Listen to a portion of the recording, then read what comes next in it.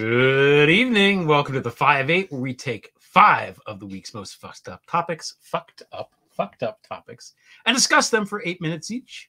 5 topics, 8 minutes, 2 hosts who are in the same room at the moment. In the same room.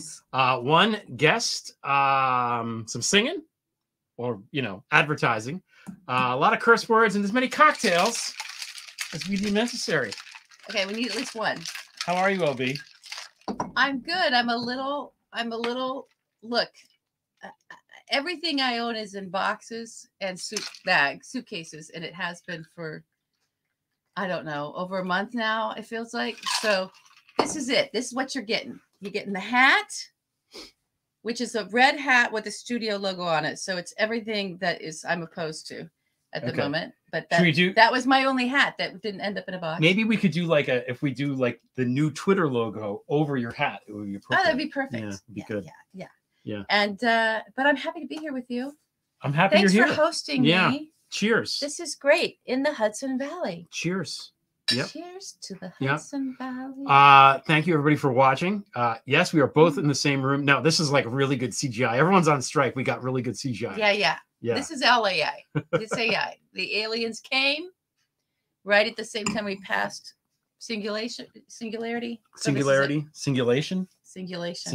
I don't know. It's just I promise we haven't been drinking before these no, Manhattans. No, that is very delicious. You are correct. Yeah, you do make a nice Manhattan. I do. Yeah. Thank you for saying so. Yeah. But it's good. Yeah, it's a little strong. It's a little strong. That's okay. We need to have another sip. That's okay. We can do a little strong. But it was we've been together all afternoon, and yet most of it was spent driving. So we were sort of scrambling around to get ready for the show, but we made it. We made it right on time. I think we were 5 seconds late. So yeah, I got a ring light in here, but it's so far away, it's not going to make a difference. So, and I don't have my glasses on, so I hope everything looks fine. I think it does. I don't know. Yeah, no, we can see we have a nice big monitor that we're using here. Okay. And we don't need headphones because we're together. And I think that we'll see when our guest comes on whether or not it echoes. But hopefully it will not. You guys will let us know if it doesn't work. Okay. Hopefully it will not. Yeah. Oh my gosh. Now, so let's say again off the top, and then we'll announce it again. This is our final show of what I think it's season 3. I'm pretty sure. This is season 3? 3? Yeah. Oh my gosh. Yeah. I thought it was 2, and Chunk was like, no, it's 3. The next season is 4. So I don't know. All right. Yeah. Well, so that's what's it. And we'll be back in a couple of weeks, but we're taking a break. But we do want all of you to come. We're going to have an after hours. We are going to have an after hours. Right. So anybody who joins tonight, and again, our membership is what, $1.99? Is it still $1.99? It's $1.99, I think. Yeah. That's the lowest here. That's the lowest here. And we're going to try to do an AMA thing. That's what we're going to try to do. Thing on the after hours. Yeah. That's what we're going to do. That's what we're going to do. So if you join, closing out our season, or if you've already joined, you can ask us a question and we will try to answer it. And that'll be the format of the after hours, which will be on immediately, or not immediately, some minutes after the show. Minutes after however long the show. This one goes. Yeah. Usually I write a joke for the top of this, and I did not. That's the one thing I didn't do. That's the one thing. No, we have no jokes. I told my story that we have to wait for a very Yeah, I got no jokes. We got no jokes. I've got no jokes. I'm sorry. It's a paucity of jokes. This is the 58th episode of the 5-8, which seems significant. I don't know. We're going to delve into numerology later.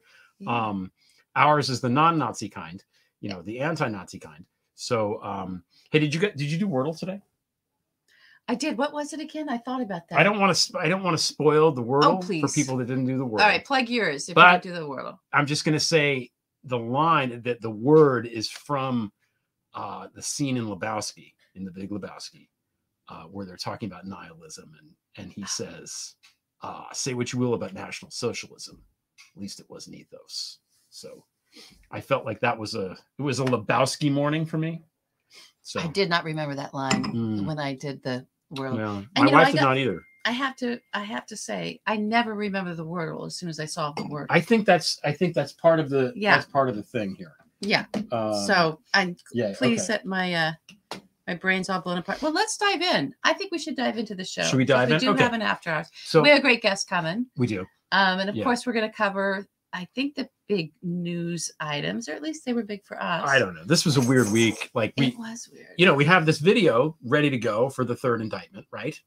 And then the superseding indictment comes out. We're like, is that the third indictment, or is that like an enhanced second indictment? I've lost track of how to even count all the fucking indictments.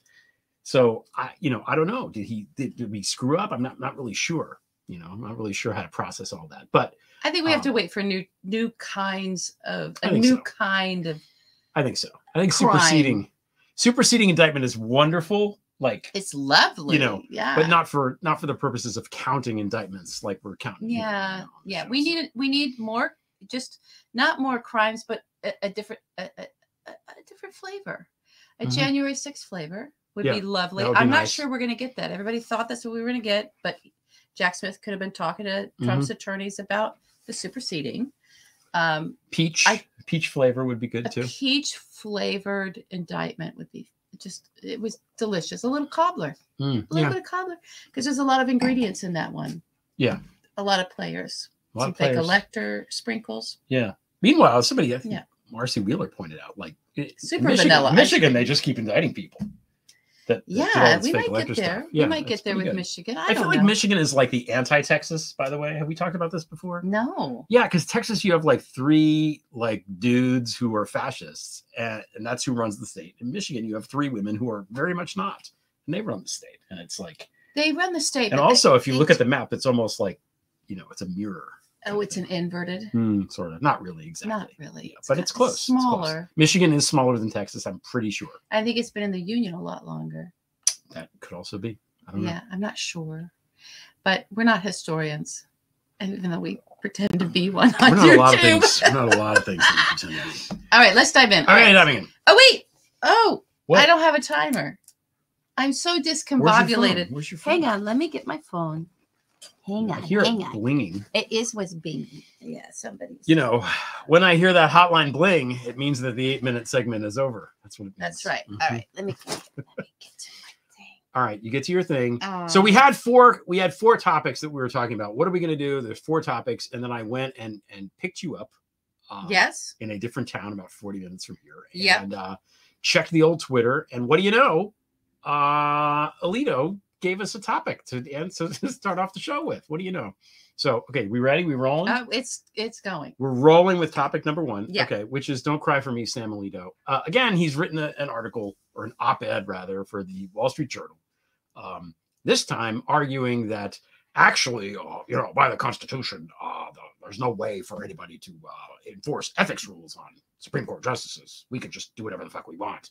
It's actually written in the I didn't read the whole thing, but I'm pretty sure he wrote it just like that. We can do whatever the fuck we want. Pretty sure that's how it was spelled out in the piece. A couple of things.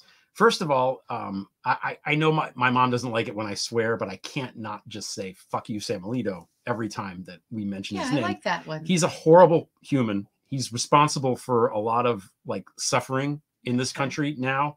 And that's just how it goes. So I don't think we can leave him off the hook. Like, every time we bring him up, as much as we'd like to make fun of him, we have to remember women are dying and suffering because of this man. And he thinks he's wonderful, and he's not. So that's the first point about Alito. The other thing is that, Sam Alito is in this little Leonard Leo, Alito and Leah. It's like simulation. Right? I know. Yeah. They're in this same network. They're in what I call the Radical Catholic Network. It's all people that are associated or affiliated with the Catholic Information Center in DC. So not all Catholics, not even all Opus Dei people, just people that are in this circle of and practice this radical Catholicism that is not representative of mainstream Catholicism, or for that matter, pretty much what the Pope is pushing these days, because they don't like the Pope, and the Pope doesn't particularly like them. Yeah. So another guy who's in this network, who's like buds with Leonard Leo, is James Taranto, who I'd never heard of. When I was researching my Leo man in the middle piece, there's so many, he's done such a fabulous job of networking that he knows a lot of people. But this guy, Taranto, edited a book with Leonard Leo about 20 years ago. That was a book that ranked the presidents. which I have not read. I almost want to buy it and read it just to see like what their rankings are. Yeah. Like, is Andrew Jackson high on the list because he's like the most dictatorial? Yeah. You know, is Kennedy number one because he's the only Catholic? I don't know. I don't know what their rankings were. It's all kind of silly, but Taranto is now in charge of the editorial section of the Wall Street Journal. Oh, what do you know? You know, the Wall Street Journal, which is owned by Rupert Murdoch, and this guy is in charge of not the journalism side, not the investigative journalism side, but the editorial side, the op-ed page. He decides what goes into the op-ed page. He makes it his own. So this is like me calling up, like, I don't know, Chunk and being like, hey, can I write a little piece on your newspaper? And Chunk being like, great, Greg, sure. But we have to make sure that we point this out, because the fact that the Wall Street Journal is the Wall Street Journal gives it that patina of respectability and stuff like that it doesn't really quite deserve in this context. Because again, most people who don't follow the media every day don't understand that an op-ed in the Wall Street Journal is very different from just a hard journalism story in the Wall Street Journal. It's different sections, it's different editors, it's different things completely.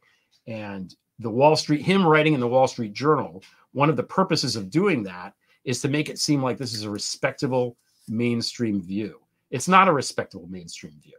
It's a fascist view, and it's a radical view.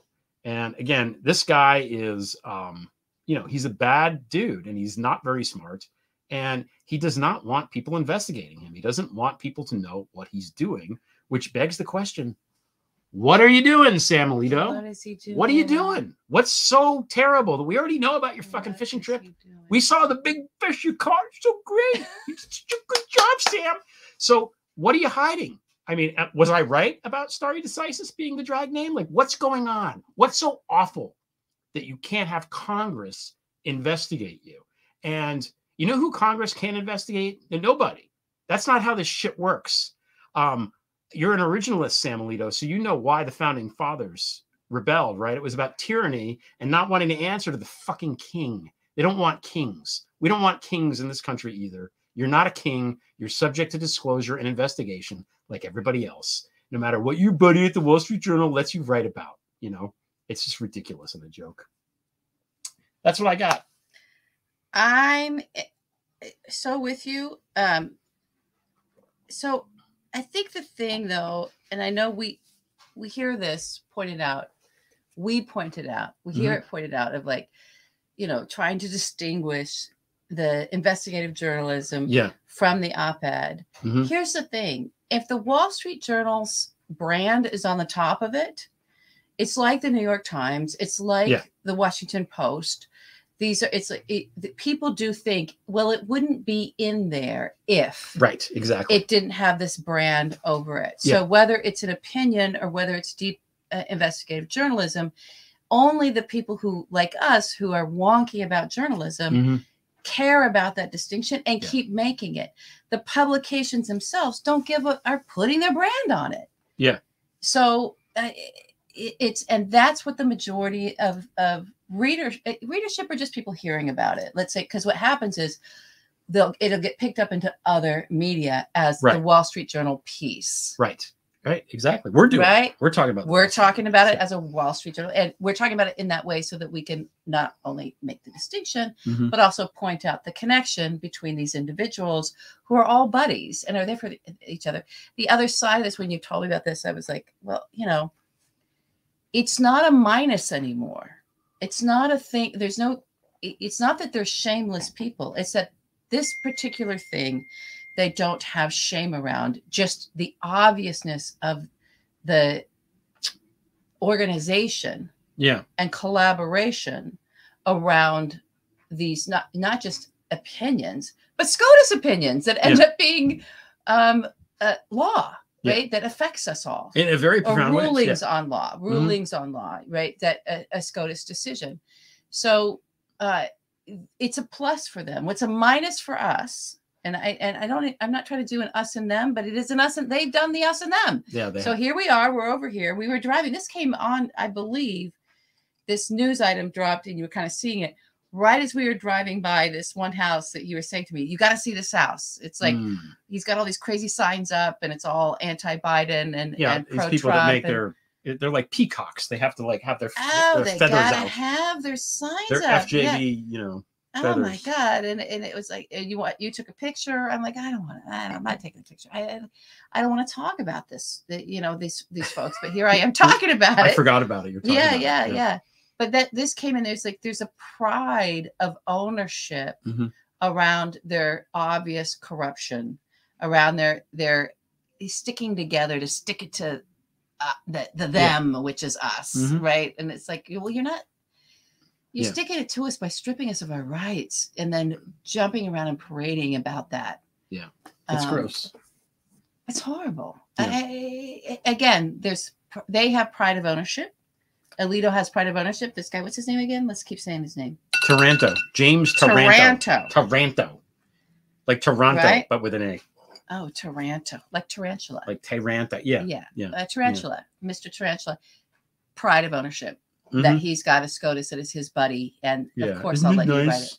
You could call it he could write for anybody, but he's writing for us because of my relationship with him. It's a bragging point. All right, gotta move on. Well, okay, so we don't have kings. But we certainly have bloodlines. We do have bloodlines. We have nepotism. We have nepotism bloodlines. We sure do. We have Camelot, though, don't we? We have Camelot, and many others. But I can't tell your joke. You're gonna have to tell that joke. I'm not telling the joke. After hours, I'll tell it on the after hours. Okay, perfect. Listen, you got to come to after hours. It's a great joke. It's worth the price of admission. It's worth the price of admission. Yeah, Nazi numerology. So, folks that have been following me for a long time, I think I started this. God, had to have been 2017, right? But not with the numerology. So there are numbers that are really, really important to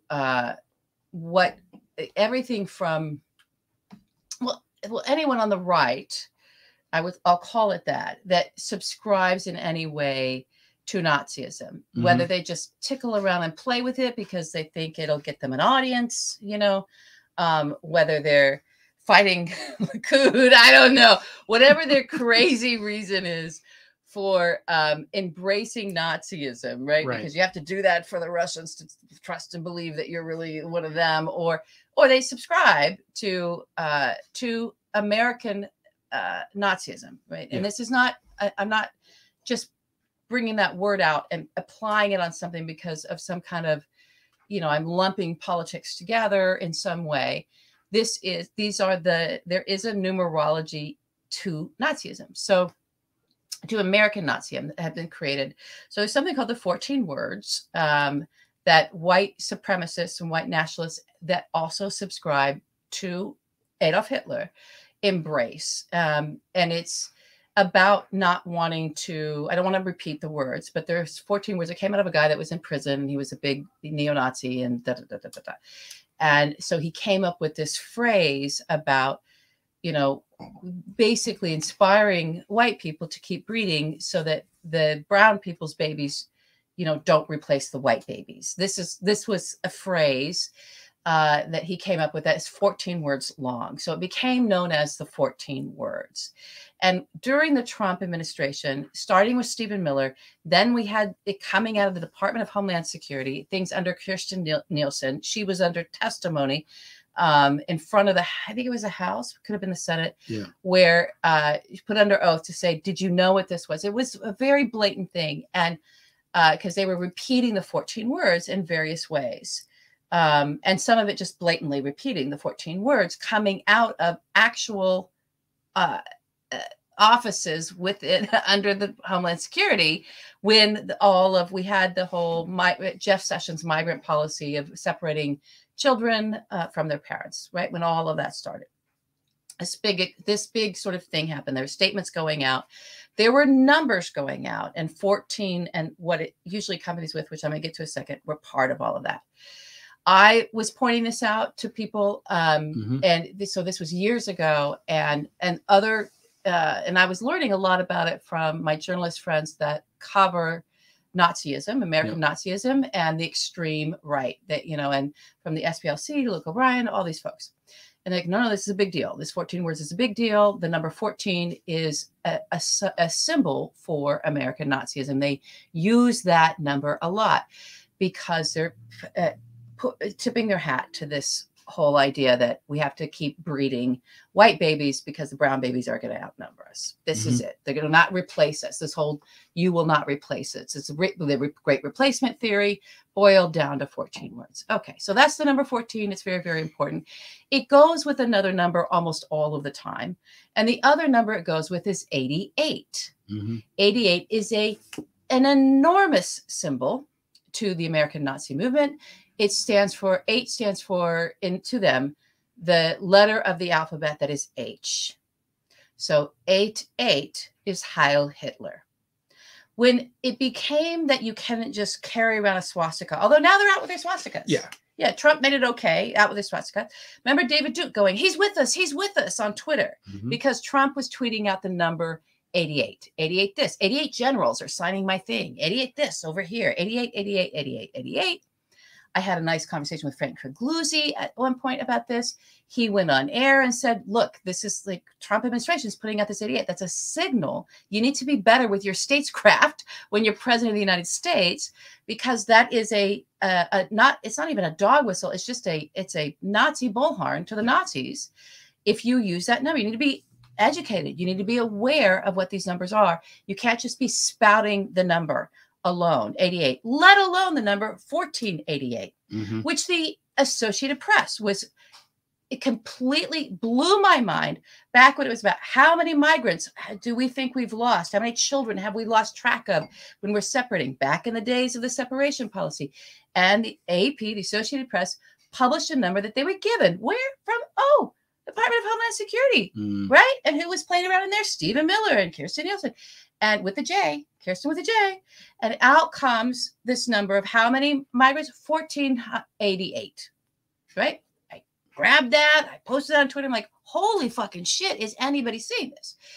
So everyone who covers the American Nazi movement and Nazism, especially throughout Europe, all of this, they all know these numbers. They know what the symbol is. The symbolism is. They know how important it is that everybody is aware of what these numbers mean. And when we have elected officials throwing these numbers around, what they're actually, how either careless and clueless they are, or who they're throwing the signal to. And when we try to promote this, in fact, if it's coming out of the faces of people, the characters that became characters around all this, like the Richard Spencers of the world, or Chris Cantwell's, or all these people who are like, oh, okay, well, yeah, they're Nazis. But when it was coming out of the White House, if you pointed it out, right, it was coming out of Junior, Don Trump Jr., who was always posting the number 88, 88, 88, 88, 88. When we would point that out, from the journalists to me, to the amateurs covering this, but professional writers, we were called Blueanon.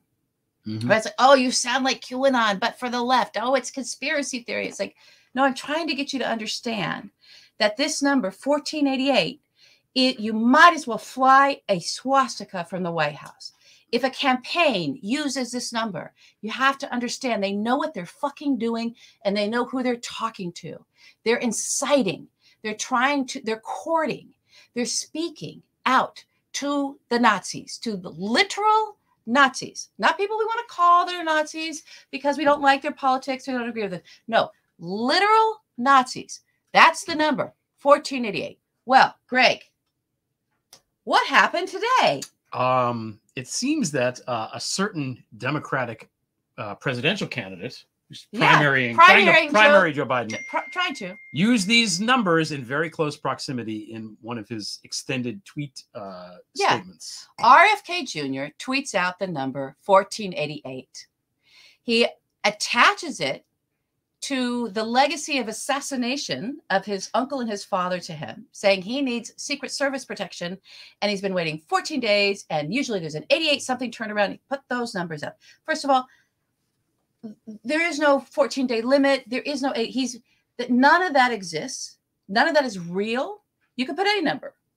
Why not say 3? Why not? How about instead of 88, why not just call it, an hour and a half, or if it was days, 420. 420. Yeah. Go for that one. Yeah. So it's not real. Any of this stuff that he was, so you guys understand, there was no reality to what he was saying with using those numbers as usually there's a delay. Usually they get back to me in time, but they're not going to provide me with Secret Service detail. All of this he was saying when I had a family assassinated. 14 and 88 were the numbers that he used and associated with this kind of thing right next to each other. Okay.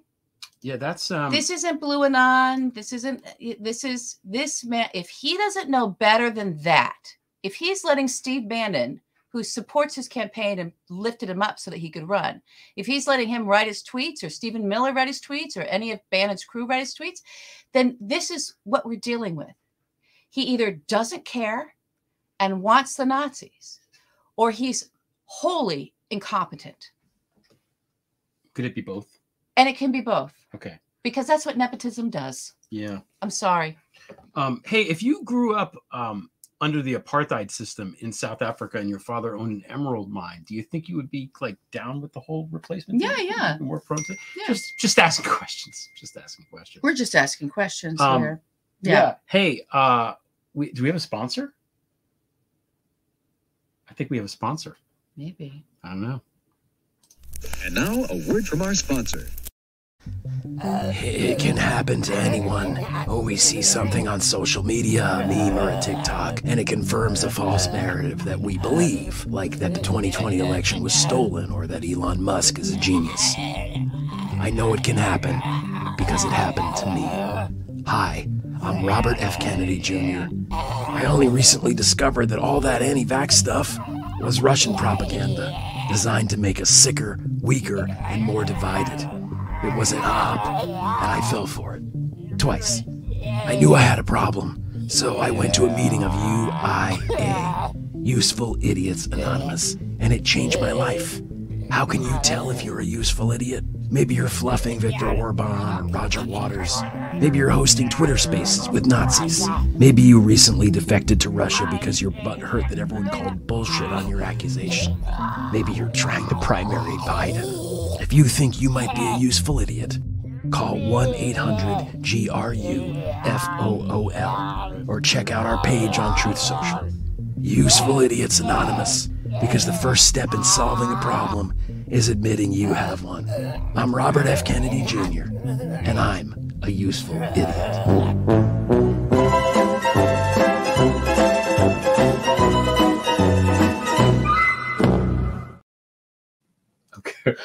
Okay. All right, we switched chairs. Now we can be side by side. Okay. I'm tall. So I am not tall. You're in the tall chair now. I'm in the comfortable chair. Yeah, this does look better. Okay. This does look better. Great. What? Smile? We're supposed to smile now? Okay. Okay. All right. We're getting cues. All right. It's time for our guests. And okay, there's been a lot of news this week that we don't understand the minutia of the news as much as we would like. No. So the person who does is she has, I think, I've lost count. I think she has, I was going to say 1,488 podcasts. No, just kidding. Don't even. Oh, I'm just joking. Just joking. Bad joke. Yeah. She has like 300,000 podcasts now. Yes. They're all great. They're all amazing. She's the host of Mueller, She Wrote, Jack, Daily Beans, and she runs MSW Media. Allison Gill. Welcome Allison back. Gill. How are you? Stephanie, I haven't seen you in so long. Greg, it's so wonderful to see you. I know. It's been a long time. I miss my fellow Likud party, Mossad. Yeah. Likud! Yeah. So I wanted to just mention, you talked about 1488. We knew all that back in high school. When I was part of SHARP, the Skinheads Against Racial Prejudice, we would hang out at punk shows and beat up the Nazis. And it was 14, it was 88. You can't use 420, by the way, because that's also Hitler's birthday. And they would do that a lot. Oh. And then, and now we've got the CPAC stage shaped like the Odal rune, which I called out. We've got the Sonorod with DeSantis and his campaign videos. So they're not even trying to hide it. It's obvious and gross. And and again, people will call me Blue Anon, Blue MAGA, Neo-Lib, brainworms. I mean, like the phrases are common from the trolls, the the hit pieces from the foreign. So it's out there, it's real, and I encourage everybody to study up on some of that symbology because it's being utilized.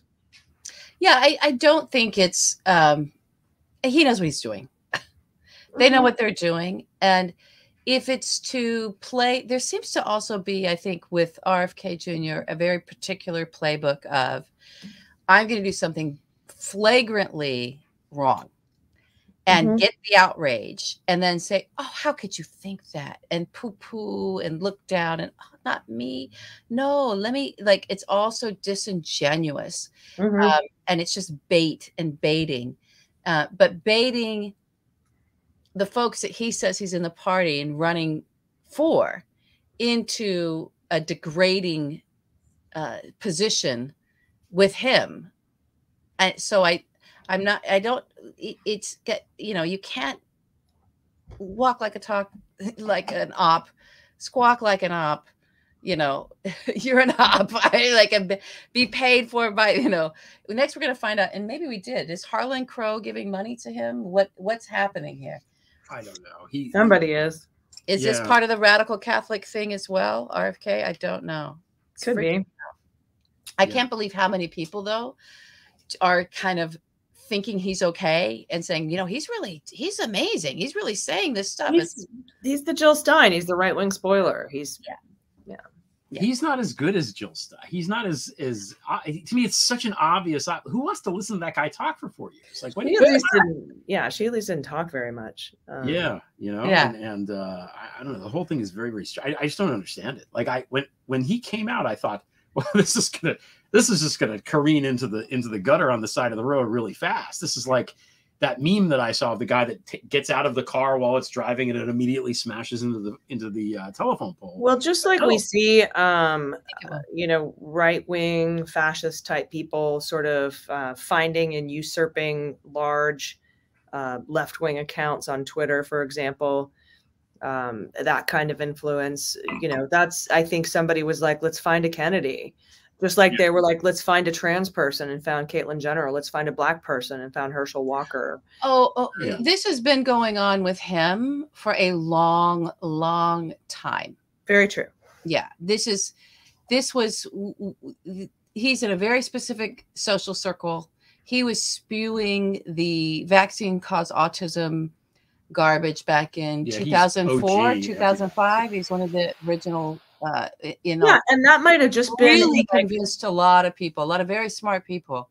That might have just been the showing that he's just a malleable idiot, and then the right-wing machine sees him as a malleable idiot who likes money and is compromisable, like, I don't know, like maybe a former president that we know, and then they find him and use him. It's very typical. And I mean, that's a common recruiting tactic, is they go after vulnerable people who are seemingly susceptible to weird conspiracy theories. And oh boy, his last name's Kennedy. Oh boy. Yeah. They move in. That's the way I see it. I don't have any proof of that other than just past history and the way that, Russia works. Yeah. Well, he would be a target in the way that, lots of these people, in the way that someone like Elon Musk would be a target. Or any big brand, Harvard. Yeah. Anything, or the Wall Street Journal for that. To bring it around. Okay. So Trump sort of got indicted again this week. It was a superseding indictment. We're not sure how to categorize this. It's kind of messing with us, but it walk us through what is happening now with that. Like everybody's saying this is much, much worse. Is it? Like, what's the deal? He didn't sort of get indicted. He really got indicted. This superseding indictment. I mean, you remember back in the Mueller days where we're like, oh, they're going to supersede Manafort. These are just a legitimate, like, I feel like there should be a support group for superseding indictments. Like, we're real indictments. They just sitting around like, we matter. But this is not, okay. So the first indictment was about the 31 classified documents that he retained illegally, but then also him trying to move them around and cover that up. And now, so that was a cover up of that cover up. And now we have like a meta triple cover up. Now we've got, and maybe even a quadruple cover up. But just a quadruple. Oh, I love the quadruple. Double secret Let's probation. quad it up.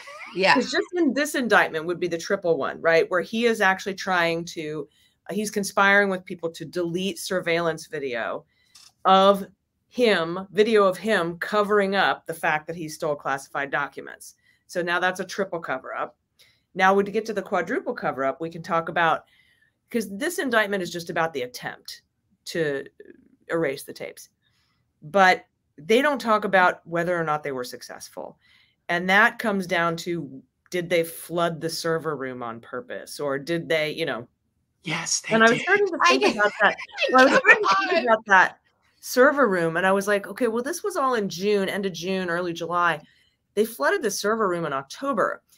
But in this recent superseding indictment, they have, Jack Smith knows that De Oliveras and Nauta are sneaking around with flashlights through tunnels and going through shrubberies and not even coming on the property and going on. That's all CCTV security footage. So I'm wondering if Nauta and the Carlos guy, the pool guy, De Oliveira didn't try to flood the server room to destroy the CCTV of them trying to plot to destroy the CCTV of the boxes moving. Do you see where I'm getting? My God, it's like a Mobius strip here. This is it's like it's Russian nesting dolls of destroying video, and then you'll have to have another attempt to destroy the server that has the video of me destroying. I mean, how long does it till you realize that you're being recorded? And maybe it's not the servers. Yeah. Maybe it's not in the server. The only way this could be better is if we found out somehow that all of the information was captured and secured on Hillary Clinton's server. Well, he was filming them flood the server room, and so then they had to go and destroy that footage. Yeah. Now that's really clear. I just want to back people up in case they missed that, is that the guy that's now included in the indictment, in the superseding indictment, is the guy that was the one that flooded the pool, that had the pool flood. And he was like, oh no, it flooded the server room. Oh, catastrophe. He's now in the indictment. So the very guy doing all of that. Yeah. But here's the thing, and here's what makes this so important. I mean, people like us who are in the weeds, and most of our friends and most Americans can understand that stealing and hiding classified documents is bad. And then again, even to take it a step further, even more people will understand that moving those around to hide them pursuant to a subpoena is bad. But I think what Americans, and most Americans, including independents and moderate voters and people who don't follow the news very much, what they can understand is somebody deleting surveillance footage to cover up their crime. And I think that makes this accessible to a lot more Americans, just with the simple, the boss wants these deleted, you know, just with that simple phrase, you know, because you got to go bumper sticker sometimes to get the message. And I think that is going to be accessible to a lot more people, that maybe you need to talk to your MAGA fam, like members of your family who are MAGA. It's like, yeah, okay, maybe you thought he declassified, maybe this, but he went in and tried to delete surveillance footage of him moving this stuff around. And I mean, that seems pretty, I don't know, pretty straightforward. But it also, to the whole rest of the earlier indictment that we saw, it really adds to the consciousness of guilt. Nobody goes around deleting surveillance video that would prove that you were innocent. Yes. So I think that this is very significant. It really strengthens the indictment, even if it causes a little bit of a delay in the trial. I think that the final SEPA 6 hearings right before, like, that end like 2 weeks before the trial starts, that's actually probably more ripe for delay than anything else. But this does nothing but absolutely intensify this. And from new reporting from CNN, apparently this guy, well, he's 56, this guy, Oliveras, is like, he's been working there for 20 years. He's not part of the Trump inner circle. His family's like, oh man, wrong place, wrong time. Come on, come clean. So I think somebody needs to lure him away a minute from, you know, this John Irving fellow who's representing him and being paid by Trump's PAC, and be like, look, you are in a heap, but I don't think you understand what kind of trouble you're in. And maybe they can get him to cooperate.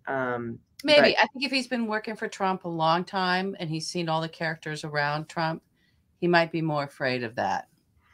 He very may well be. But I mean, I personally, if I pull myself out of a situation and kind of relegate the fear and compartmentalize it, 10, 15, 20 years in prison is not worth me not telling the truth, just personally. And he might be getting bad legal advice. That's something, I mean, they put that loyalty test in there for a reason, right? Remember in August in the indictment, this was in part of the superseding indictment, you know, Carlos wants to know he's okay. And then somebody, employee 5, texted to the Signal chat group where a PAC representative was, who's paying for these lawyers. He's loyal, he's good. Like they went and talked to him and shook him down. And then once that text went through to the Signal group, Trump personally called him up and said, I'll get your lawyer for you. I mean, LB, you know, this is mafia. This is mafia shakedown stuff. That's right. From top to bottom. And I don't know if if he believes that when the FBI talks to him seriously about how much trouble he's in and how it will be better for him to, I don't know that he believes them. I mean, I don't know where his head is at, but I hope somebody gets through to him like somebody got through to Cassidy Hutchinson when Pasatino was doing her dirty. Well, Cassidy Hutchinson is a woman, and so she was forgotten by that crowd in 2 seconds. They forgot that they had said things in front of her, and she would couldn't conceive that she was, you know, a separate entity and an intelligent one. She was running the whole fucking country. She was running the whole country, but they're never going to see that. So, and they're not going to see that because then there's a mirror there of self-regard that is not going to happen. So women are typically like, you know, oh my God, you don't think the Goomba is going to say anything, and then boom, she's, you know, in witness protection. But I said the wrong word. I'm here with you. These Manhattans. We had this sushi. You had like one sip. I can't. You make a very strong drink. Oh my God. But it's Manhattan. But what have I done to deserve this flat, flavorless Manhattan? But there's there's also a thing that if it might be happening here with these younger than Trump, but not young men, you know, these men who should know better, that are doing his bidding and running around and finding themselves in indictments along, you know, as co-conspirators. We don't know how much conversation starts to happen around them from Trump's world of constantly checking in. How you doing? You okay? Boss really loves you. He's really proud of you. Well, it's like a battered spouse sitch. Constant. It's not as easy to leave as it seems from the outside. Constantly petting the baby, making sure he's okay, and nurturing it because they understand this is a person, no matter how dumb, it's a male, right? I can see it as an entity, as a person outside of them that might, if they're not staying in line, actually say something to get themselves out of trouble, right? And you get this random reward pattern, right. Where you absolutely, like gambling. I mean, that's right. What makes slot machines so addictive, and why you will lose all your money to them is because every once in a while you'll get a reward and you're like, oh, and it just gives you this huge serotonin boost. So yeah, we'll see. But if they weren't sycophants, they wouldn't be there. So they're there because they need a male figure to worship like that. They need a boss. They know that, and the boss knows that. Of course. Wait, is his lawyer really named John Irving? Yes. Like the guy that wrote GARP and Cider House Rules? It's the same guy. No. And a prayer for Donald Meany? And what's really interesting is that Tavares, the IT guy who seems to be cooperating here, because, you know, they have all the conversations where Tavares, Carlos goes in and talks to the IT guy and he's like, hey, how long do those tapes last? And the boss wants them deleted. And he's like, I can't do that. And even if I wanted to, I don't think I have administrative permission to do that. And even if I wanted to, I'm still not going to do that. You need to talk to one of the calamaris up at the Trump organization if you want to do that. I'm low man. I'm the head of IT here, but I'm not even that important. And so he seems like Tavares is cooperating, but Tavares and Walt Nauta have the same lawyer, good old Stanley Woodward, who represents pretty much everybody in Trump world right now. He's being paid for by the Save America PAC, just like John Irving is. So at some point, if in fact Tavares is cooperating and Nauta does not cooperate, one of them is going to have to get a new lawyer. There's a conflict of interest there. But I think the DOJ, I talked to Andy about this when we recorded the Jack episode for this Sunday earlier. Andy's like, they might not ask for it right away, a resolution for conflict of interest there. They might just give them more rope to hang themselves with. Because that tends to happen, as it did with Fani Willis and her 8 cooperators that were fraudulent electors in Georgia. So we'll see what happens. Now, okay, so you mentioned, Andy, before we, because I think we didn't do this coming in, give everybody a little overview of all the stuff you're working on, because you've got a lot of projects. You've got a lot of like really cool people that you're working with. Pete Strzok's been on this show a couple of times. We love him. So, you're doing a lot of great things. So let everybody know this isn't you leaving, because we're going to ask you more questions after, but I want to make sure that everybody knows where we can find you and listen to you, because I think it's very valuable, the knowledge that you bring and the people that you bring to deliver the knowledge. Well, most people know me as Mueller, She Wrote on Twitter, from the Mueller, She Wrote podcast. X, Allison. It's called X. Stop it. Nope. It's the Sears Tower, and it's Twitter. And I host. I know exactly what you're talking about too. I know what blue sky thing you're talking about. Okay, go ahead. I host. But although I hadn't been to the Sears Tower in forever. I just went. I was in Chicago for Netroots, and they're like, go on the ledge, and they have these plexiglass boxes. Yeah, no, I'm not doing that. Oh, this is different from Ferris Bueller's Day Off. That's interesting. So I host the Jack podcast with Andy McCabe, former director of the FBI, acting director, and CNN legal analyst. He's very cool. Author of The Threat. If you haven't read The Threat, it's a really good book. Then I host Cleanup on Aisle 45 with Pete Strzok, who is, and you've got Compromised, I assume. That whole first couple of chapters about ghost stories and the Anna Chapman stuff. Pete Strzok is the #1 Russian spy hunter. Yes, he is. Left in the United States. And he looks like he's 9. So it's weird. It's like, how did you do all this in the 80s when you were like 16 years old? And then I host the Daily Beans, which is the daily news podcast that I do, News with Swearing with Dana Goldberg. And that's just a recap of all the daily news. So that, and then I run MSW Media that's got, I don't know, like 20 or 30 podcasts on it. Yeah. So you've got lots of free time. You're just hanging around doing nothing. Okay. All right. So in all your free time, I want to go back to the superseding indictment for when do I sleep? I sleep on my Helix mattress. And you should check out helix.com/. Nice. Helix mattress. Is there anything that came in that that should have been in that superseding that should have been like a lead story that people weren't catching, that was sort of like, is there a detail in there that you'd like us to pay attention to? Yeah, I think my favorite part is in the scheme to delete the tapes. There's the first 2 paragraphs. The first one is like June 22nd. Gung, June 22nd.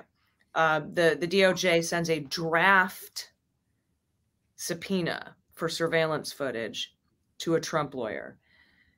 And I thought to myself, why a draft subpoena? Why don't you just wait till you get the subpoena and send the subpoena? And honestly, I think it's because of all this FBI kowtowing. They're all gun shy from the Durham investigation and the Mueller investigation. And the FBI was trying to not allow a search warrant to be executed. So when they sent this subpoena, they sent a draft subpoena to like a heads up. Like, hey, crime family, here's a heads up for your inspection that we're going to do. So they sent a draft subpoena. And that same day, Trump and De La Vera spoke on the phone for 24 minutes. And three things there. First of all, the draft subpoena is weird. Second of all, they have the phone records of either Trump and De La Vera or both, and neither of them are cooperating. That's cool. That's cool. And like pulling out I retweeted this when you wrote this, or re-exed it. I don't know whatever the fuck I did, but pulling out the number 24 for approximately 24 is like pulling out the number 88. Like just say 25. Like there's a specificity to making it 24 that said to me is like, oh, this was 24 minutes and 13 seconds, and they know that because they have the recording of it. And that's you don't use minutes like that unless you've or you have someone else who also makes or you have the pen register, or you can tell how long the call was. Right. So they have the phone records of Trump and or De La Vera, and that 24 minutes is a long ass phone call. Yeah. These days, in this day and age, it's not back, when we were teenagers and we would be on the phone for 4 hours, running up toll charges on our parents' telephones from Ma Bell. 24 minutes. Lisa Rubin was on MSNBC. She's like, yeah, I know he was in charge of maintenance and landscaping, but they aren't talking about rhododendrons for 24 minutes. Yeah. I love her. If you're not following Lisa Rubin, she's great. She's great. Yeah. She has some really great observations. So that really popped out to me, those first 2 paragraphs in the scheme to delete the video footage. Okay. But the headline, instead of, they add a third defendant, the headline should have been superseding indictments for Trump. There's 4, and they're big. One of them carries a max 20-year sentence. Oh, I love it. You can tell, by the way, that the litmus test for people that know what superseding indictments are people who know how to spell superseding. Because I always want to spell it with a C-E-E, like succeed. And it's not. Should we do remember Supersonic? Yeah. Supersonic. Bang, bang, bang. Yeah. We should do a superseding. Okay. Because I know you guys do the karaoke. Okay. We do. I think that would be a fun parody. Okay. Okay. The S is for super and the U is for unique. C is for perfection, because that we are freaks. I mean, I think submit the lyrics and we'll just hand it over or record it. We do the thing, this record is it. We'll do it. The E is for exotic and the R is for rap. So tell those fascist bastards just to stay the hell back. She's got it. You got it. Just send it. Send it over. I can't. I would do it in. We'll whiz bang it. In the most. I would do it like in a North Atlantic. Wow, we got to do the whiz bang. We're going to do the supersonic and the Hey, yeah, see? Yeah. That's it. I like big butts, and I cannot lie. You other brothers can't deny that when a man walks in with an itty-bitty grin with a like that. Hey, what are we doing? We're going here. Let's go. Okay, now I know you have to go. You said you had to leave at 9 our time. Go Eagles! And it is almost 9. That's my Hudsucker proxy. So did I see Hudsucker proxy? I don't know.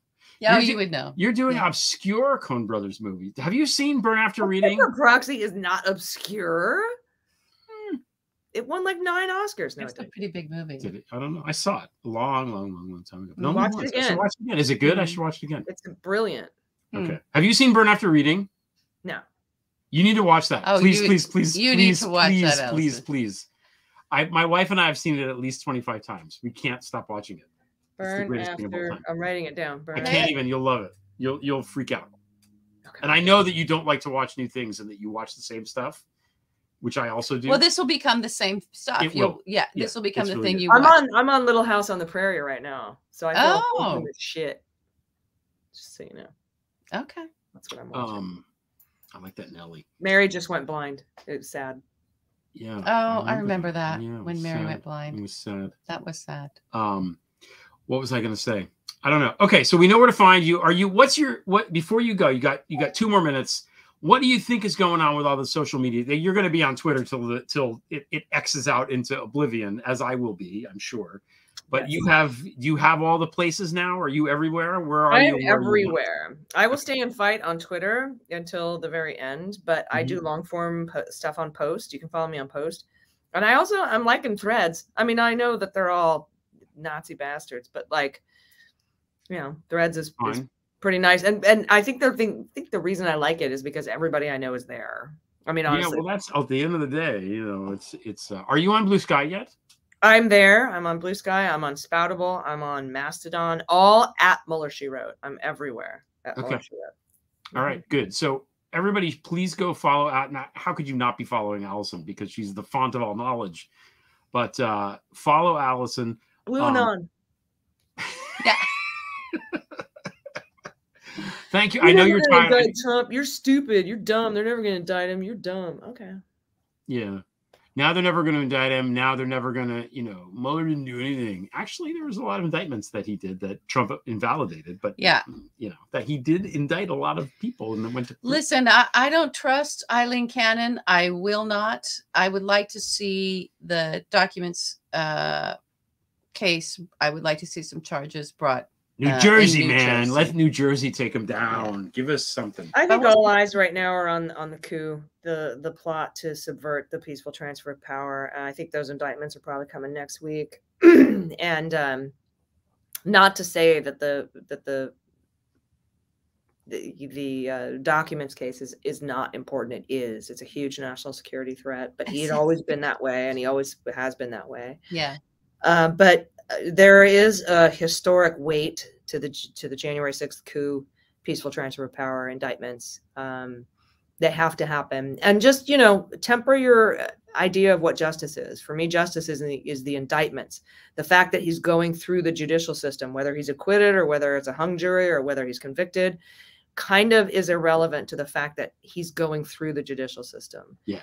How the system ends up working, we can argue that and change that and amend that all day. But the fact that he's been indicted, that's kind of what we can control by voting for people who will appoint an attorney general like Merrick Garland, who will appoint a special counsel like Jack Smith.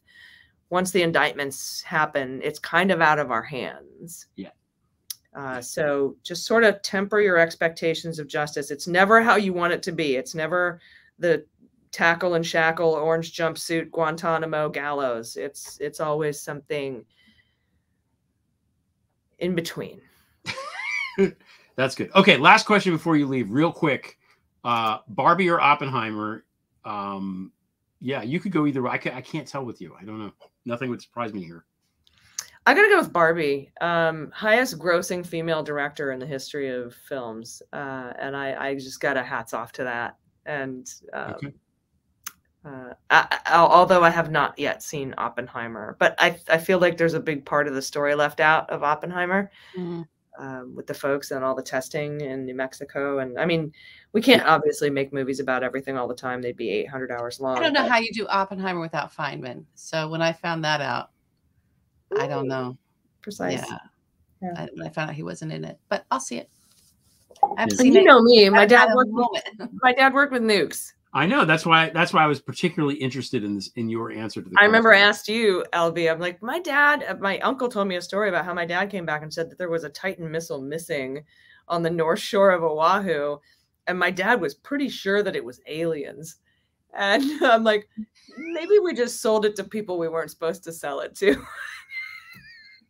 Tomato, But the aliens, they're coming. 1480. We did have a congressional hearing this week. Oh, jeez. Next time. Why the Senate can't subpoena Harlan Crow when we're having aliens hearings?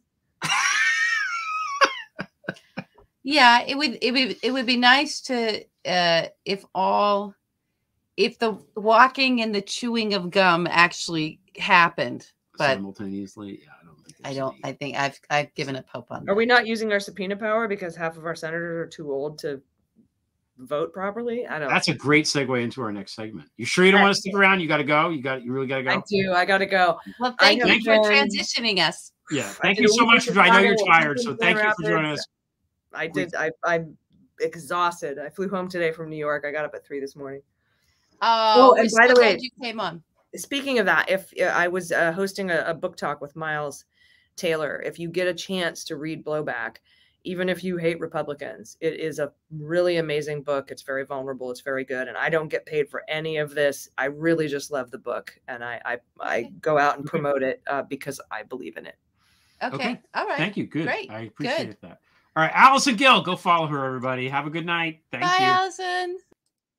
Whoops. I cut her off. I'm bad with this. I'm bad. I know. What did you do to our friend? I don't know. Oh, She's no. laughing now. Oh, no. She had to leave. She had to leave. You know, I'm bad at transitions. You know this. You know I'm terrible at this stuff. Okay, I have a Floridian friend. Okay.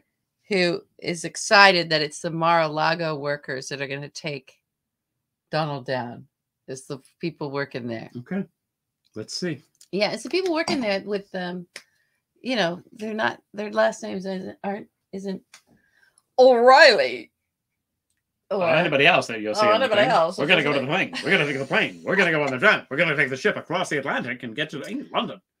We're going to go there, and then it's going to be the thing. That's what we're going to do. Here, have another drink. I don't know. It's better in person. Well, the North Atlantic. It's better. Your expressions are better in person. Is it better in person? It's Okay. so much better. You say so. I am saying it. You know that this North Atlantic accent, the way that everyone talks in all these movies, is like completely made up, right? It's just like nobody's ever talked like that. I hear that, but my dad, right, who grew up in, you know, does not talk like that. I've heard him talk. No, but he did, like, he worked on it because he did some voiceover work, and World Beneath, he was Thomas Dewey. I remember. And he's like, I'm gonna try to get the way my dad spoke, right? Mm-hmm. Because there's certain and his father was a lawyer and a prosecutor and everything. So there was a certain flavor there that it's not that. No, it's not that. Is my point. It's not that, but it's not far off from that. But it's something similar. You know, there's that movie. What's the movie? Gangs of New York.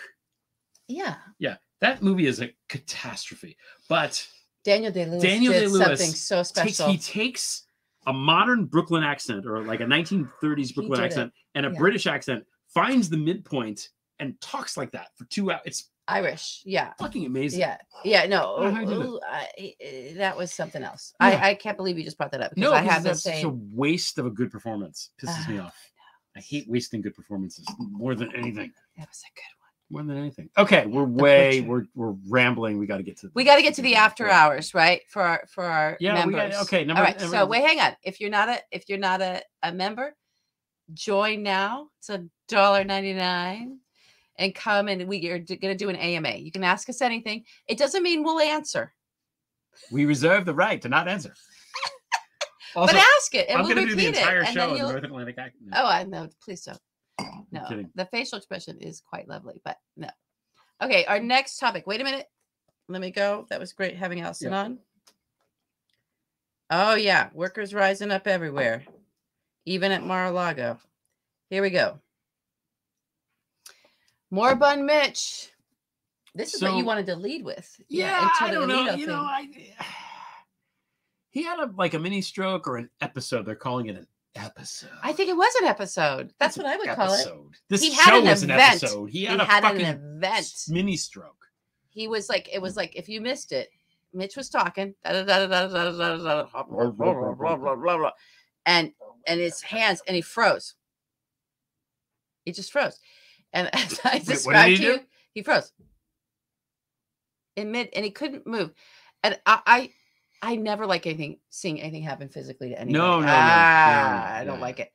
But what's so strange about it was, instead of like, "Are you okay? We need help." The Republicans just moved him out of the way like an appliance that broke down, like a vacuum cleaner. The vacuum cleaner broke. It's sucking up all of our rights. Right? Stick him back in the closet. They did. That's what Nazis do. When you're done, they just moved him out. They just moved the broken appliance to the side, and then continued on talking as if this didn't just happen.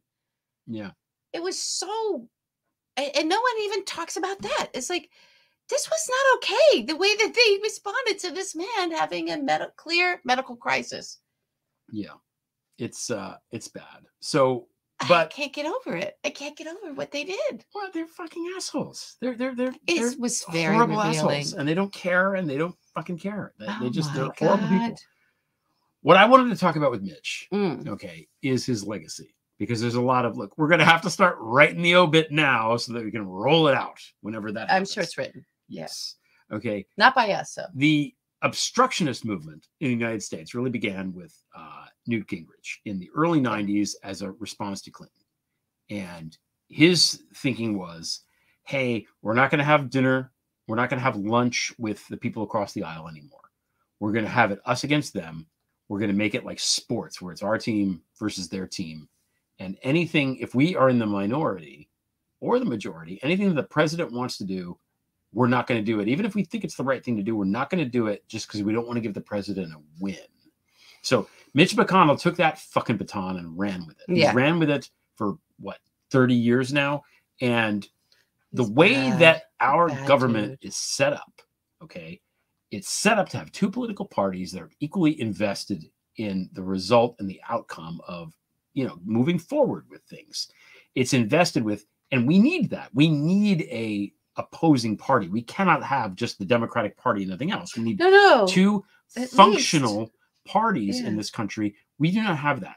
What we need in this country is a second party that is functional. Because of Mitch McConnell, principally, the Republican Party ceased to be functional. Even in the years leading up to the Civil War, the congressmen, the senators came together and compromised on things. The Compromise of 1840, the Missouri Compromise. There's compromise here, compromise there. Yeah.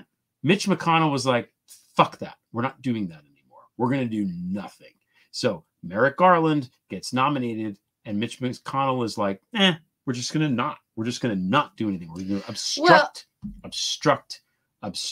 That is not how the government is designed. And when we have a party that is sabotaging the functions of government, the government cannot survive. We've been lucky to survive this long. It cannot last this way. Part of the reason that we have two parties fighting is that we get results that neither side is completely happy with, but we move forward. That's how the country is supposed to work. If the president, whatever party it is, nominates somebody to whatever post, if that person is qualified for the job, it is incumbent upon the Senate to have the hearing and say, okay, that's their job. If they're not, then say it. But if they are qualified, they're not compromised, they have to let them in even if they don't like them, because that's their job. To take the Merrick Garland thing and say, we're going to sit on this for 9 months or 10 months or whatever it is and not do it at all is antithetical to what the founders wanted, and it's awful. Now, Obama bears some part of the blame for this. He should have fucking ordered Merrick Garland at the Supreme Court and said, fuck you. Okay, if you don't do it in 90 days or 60 days, I'm going to assume it's a yes, and I'm going to order him there and put the onus on them to actually do something. He did not. That's a problem. Obama made a lot of mistakes in the last term. Don't get me started. But McConnell is the prime mover behind this strategy. He is the ne plus ultra, mastermind behind it. And that's his legacy. He's going to take it to the grave. Yeah. He helped destroy this country. Destroy it. Everybody, all the judges that are here fucking up people and making women suffer, that's on him. Those purpley, awful, weak hands, blood on the hands. So, people are like, Democrats don't wish any harm. I don't know. I would be fine. This guy is an evil fucking man. He's evil. He's done evil things. And the sooner he is removed from government, the better for everybody in this country, Democrat or Republican, because the country's not supposed to fucking work this way. We're supposed to at least try to get along and try to compromise. He has stopped doing that. And, I can't stand the guy. And that's it. I have no empathy for him. My Catholic guilt takes over, and I'm like, I feel bad, this old man, blah, blah, blah, blah. But then I remember, I'm not Catholic, and I don't have Catholic guilt, but it's okay to have a human reaction to watching another human being. No, I don't want him to suffer. I just don't want him to be in the Senate anymore. Okay, so I have a couple things on that. Please do. So yeah, so I'm sorry, guys. There need to be term limits on so much. It's just I really don't. once someone's in a groove, then it works, right? But then the country might not function well with the groove that these folks in their careers create for themselves, and they don't know how to adapt. I just think time it's a benefit at a certain point, and then there's a place where all of a sudden time becomes a detriment in terms of the length of time someone is in a job, because you can't have progress. I don't think of myself as a liberal. I think of myself as a progressive. I'm sorry that word gets so weaponized, but I'd like progress to keep going. Let's keep going forward. Let's keep progressing into the future. And I just think that becomes impossible. You don't want to turn your back on wisdom and experience and people who understand how to make things work. But at a certain point, their understanding of how things work keeps things from working differerently. Yeah. And there's a point with everything where we need things to work a little differently because we've got to try new things. It's the ossification of it. It's the ossification of it. So that applies to him. This is a nonpartisan thing. Then specifically, oh God, yeah. Whoa, that was bad for us. Specifically to him and this obstruction thing, what he did that Newt didn't do was he taught every Republican that doing nothing and making sure that nothing happens is the easiest way to do your job. Yeah. And he connected it to the money. So when you're in Congress, when you're in Senate, especially in Congress, definitely also in the Senate, though you can maybe really work for a little bit of time at your job of what the people who elected you presume that your job is and that you're going in there to do. And then the rest of your time is about raising money so that you can stay in that job, which then works against everything in a matter of time if you continue in that position, right? The thing we just talked about. So Mitch made it so it's like, just don't do your job. Do everything to not do your job. And I'll make sure you don't have to go out and raise the money because there's money for you. Yeah. I've hustled it all up for you through my buddies. Yeah. Right. And all you got to do is be loyal to me. Sound familiar? Yep. Yeah. Yeah. So that's what he did. He taught them all. It wasn't just that Newt started something and he took the baton and run it. He added to that baton by telling everybody else, you don't have to pick anything up. You don't have to do a damn thing. Just be an awful person. And that's enough. Yeah. And I've got all this money for you. I'll make sure you're taken care of. Just pay tribute. Yeah, that's all. That's all you got to do. That's all it's about. So, yeah, I don't know. Yeah. If you see him in a restaurant, give him hell. These guys, he's in the closet. He's in the appliance repair store. And he's not going to any restaurants. Well, these people don't like when there's protests. Leonard Leo doesn't like the protests. No, they don't like being confronted with America. Doing that, you know, and that's it. He tried to have people arrested, violating the First Amendment rights. All right, we're gonna roll into the announcements. I'm gonna pause it because we went to the next thing, but we're gonna take that time off. Okay, the next one's short. Okay. Announcements. What's our announcement? We're having an after hours. We will be back. We're taking 2 full weeks off. So not next Friday, not the Friday after, but the Friday after that, which I think is the 18th, maybe? I have no idea. 19th, something, whatever that Friday is. I have no doubt that all of my stuff from California is going to arrive on that Friday. And I'm going to be... We'll have a loop of... I'm going to be stressed. You're going to be in the basement with things being moved in. Oh, my God. Like you were last time. Yeah. It'll be good. It'll be good. So hard. Yeah. The other thing is I am on vacation this coming week. Yes. So it is a mortal lock that he will be indicted. It's just wait. Something's going to happen because you're going on vacation. So we need you to go. Yeah. I'm going. Thank you. I'm going to take one for the team. I'm I'm turning my phone off. I don't want to hear if he gets indicted again, you can text me. Otherwise, I don't want to hear it. Right. I don't care. All right. Or I don't know if something really big happens. I don't know what even really big. If housing something really work. big happens, you'll call in. We'll do something. If Elon, you know, changes the X into an actual swastika, which is coming, I think, but it's coming. yeah, he's going. Yeah, 1993 called Elon. They would like their font back. It's so bad. It's the And I know worst it's bad logo. on purpose, And but people are like, "Oh, this is a genius logo," and this. Who says it's a genius logo? Oh, somebody he paid to say that. Come on. Oh my god! All right, here we go. Pick it up. Okay. All right, so that subscribe. Oh, I know after we're hours. saying subscribe, and then we're going goodbye for 2 weeks. But there's, you know, it will be the after hours tonight. I'm gonna try to get something together on in our shop, guys. We've got all these merchandise ideas, and it's me. I'm not. And you're here now. And I'm here now. I just You're this relatively, epic thing. yeah, it's fine. Yeah, good. it's fine. It's fine. All right. Let's go. Let's wrap this up. Okay. Here we go. Okay. We have 5:46 left. Want to talk about Sinead O'Connor? Yeah. Yeah, a little bit. So, here's this gorgeous Irish, and I mean gorgeous, not just physically. I just mean her husband and I were listening to her songs today, and oh my God, what an artist! Yeah. Amazing. So, and will forever be known for ripping up the picture of the Pope live on Saturday Night Live. And it was to seize that live moment and do that level of truth telling. Yeah. Wow. Yeah. I mean, I had respect for it in the moment. I couldn't believe it. I had respect for it every second after. God bless her for doing that. And I think only an artist could do something like that.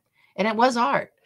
It was art when she sang. It was art when she pulled up that picture. It was art what she said about the church.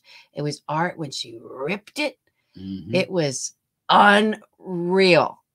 You had to maybe be alive for that moment and watch it and witness it as an adult or a young adult. I can tell you, it vibrated. It just went into my body and went, and I will never forget it. I will never forget what her art had me experience. And then the reaction, the global reaction to it, what she put mankind, humankind, put them to the test. It was a test of our morality, our universal global morality. I don't care what demographic you're from. I don't care what language you spoke, what age you were, what gender you were. Didn't matter. You know, if you couldn't connect to that and understand what that was, if the reaction was to get the woman, get her, it just revealed. It was like, wow, she just ripped the mask off all of mankind. I never see anything like it. I don't think we'll ever see anything like it again. And that she not only didn't lose her faith. There's a wonderful Guardian article that our friend of the show, Rosanna Arquette, and my good friend shared with me earlier. Not the obituary they wrote, but an article after her memoir came out. I should post it. You guys should all go back and read it. It's just incredible. It's just raw truth coming at you, right? So great. So anyway, I just rest in power. Yeah. Well said. Yeah. Well said. I have nothing to add other than, you know, she was way ahead of the game on that, because when she did that, that was still a new story. Yeah. You know, I don't even think Spotlight had done anything yet. No, yeah. not even close. It was Yeah. very, very new. And Yeah. she was, you know, attracting attention to something that needed to have attention attracted to it, because it was really hurting people in a major way. So It was. And the other thing is, yeah, go ahead. no, I was going to say, like, the forces gathering against her compared to her, you know, this sort of not physically large, I mean, woman with no, you know, with shaved head and the like vulnerable looking, you know, the head, this, here I am, and subjecting herself to those forces is really something, and required an awful lot of courage. So, you know. Unreal. And then one of the things in the article that she says, is, that after that, there was this, you blew up your career with that, calling it a stunt or whatever, which it was not, right? It was the truth. And her response to that is like, I didn't blow up my career. I blew up their careers. Yeah. I blew up the music executive's house in Antigua. That's what I blew up. I blew up the money they would have made off of me. Mm-hmm. That was the greatest thing to happen in my career because it turned me into a live performer. I had to perform live to make a living, and I belong on a stage. I belong in a live performance. That's the kind of artist I am. It helped me, as an artist to put me in the position that I needed to be in. It didn't blow anything up for me. It saved me. It blew up their money, and they're pissed about it. Yeah. And I was like, yeah, that's cool, right, man. This is cool. Yeah. I don't know. There's something very Joan of Arc almost about the whole thing. Like yes. I am, this force against. Good. Yeah. Good everything. Comparison. Yeah. Yeah. No, it just came to me. Yeah. So. Pretty good. Well, you had to be Catholic for that. Let's talk about that. Yeah. Yeah. And there's different, Catholicism is a vast enterprise, and it's, it's been around obviously a very long time. Yeah. And lots of very important people, culturally significant people have been Catholic and practicing Catholic, believing Catholic. And there's a lot of things.